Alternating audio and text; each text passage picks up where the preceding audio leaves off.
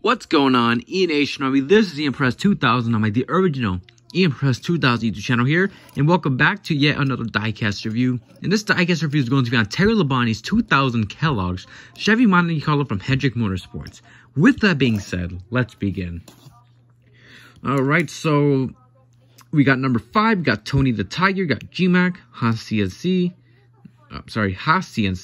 Kellogg's, Quaker State, you got Tony the Tiger's tail.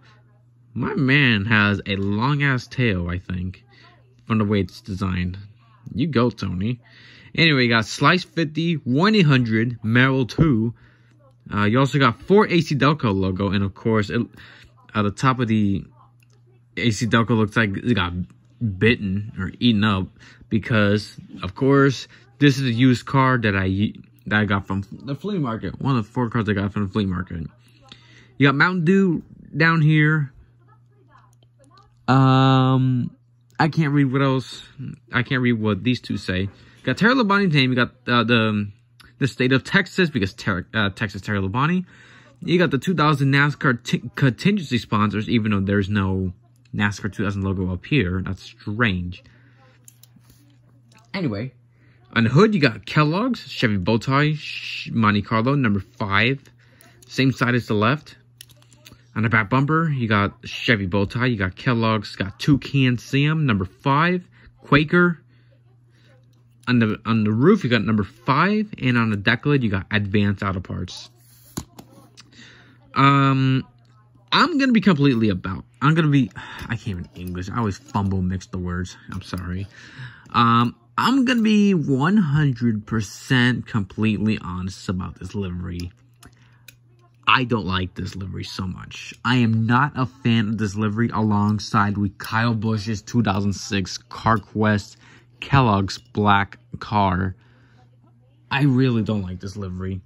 There's just something about this livery I don't really like. Like, I know the things I don't like about this livery is the white number 5 and the red and the yellow, the green background design.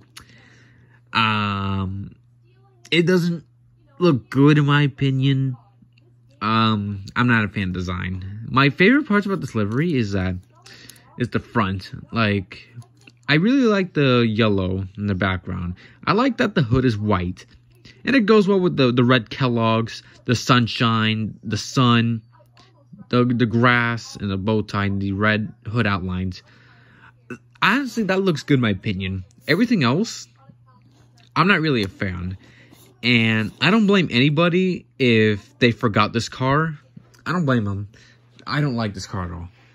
And what makes this worse is that Terry Labonte did not have a good season. He didn't even complete all the races because he had an injury from the 2000 Pepsi 400, one of the big accidents. And one of the drivers, or only driver, I don't know. The substitute was my favorite NASCAR Truck Series driver ever, Ron Hornaday, the Truck Goat. My favorite truck driver ever racing for my favorite NASCAR team, Hendrick Motorsports. 2 worlds collide, baby. But yeah, other than that, this is a forgettable livery, and it's not a good livery, so yeah.